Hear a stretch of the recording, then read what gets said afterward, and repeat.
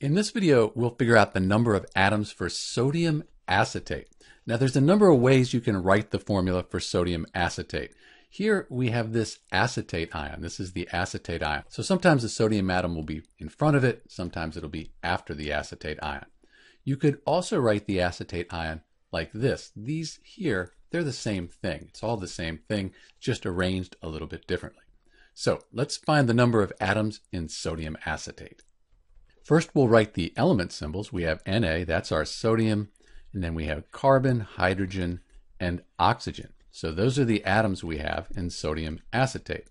For the sodium, we don't have anything written after the Na. So the subscript, we're going to assume that's 1. We have 1 sodium atom. Same for the carbon here. We have 1 carbon. But be careful, there's another carbon over here with a subscript of 1. So 1 plus 1, we have 2 carbon atoms.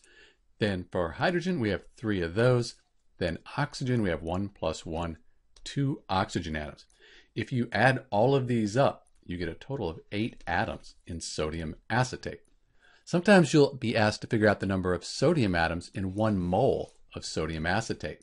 To do that, we have 1 sodium atom. We just multiply that by Avogadro's number, 6.02 times 10 to the 23rd. That tells us how many atoms of sodium we have in 1 mole of sodium acetate. For the carbon, you would multiply it 2 times Avogadro's number. The hydrogen, we'd multiply 3 times Avogadro's number. And then for the oxygen here, we would just multiply 2 times Avogadro's number, just like the carbon. So that's how you find the number of atoms in sodium acetate.